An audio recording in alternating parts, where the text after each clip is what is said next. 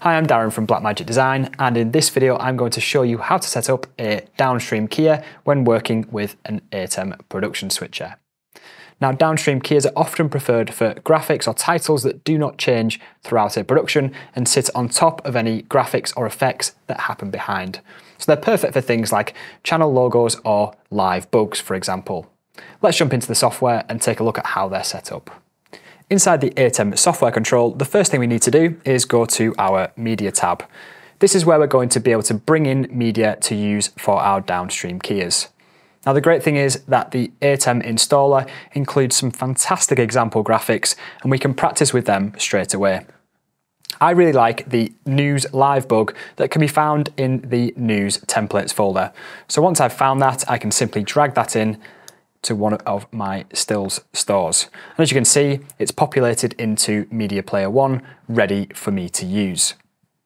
I now simply jump across to the Switcher tab.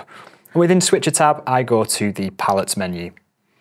Within the Palettes menu, you can see we have the Downstream Keys option.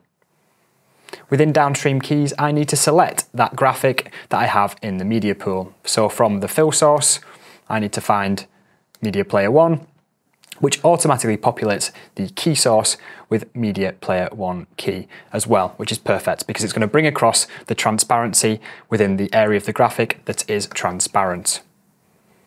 Once that's loaded in, I can close down my Downstream Keys menu, and then I have a few different options of how I bring that graphic to air. The first thing I can do is simply turn it on air with the on air button.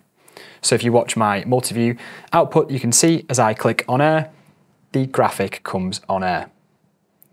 I can also transition this onto air as well. So you can see I have my transition rates here.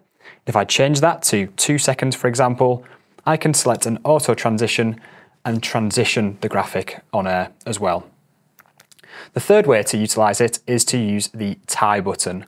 And the tie button will effectively tie the graphic to the overall transition that's taking effect on my ATEM switcher. So when I come down to the transition block over here and transition between two sources, it ties the graphic to that transition.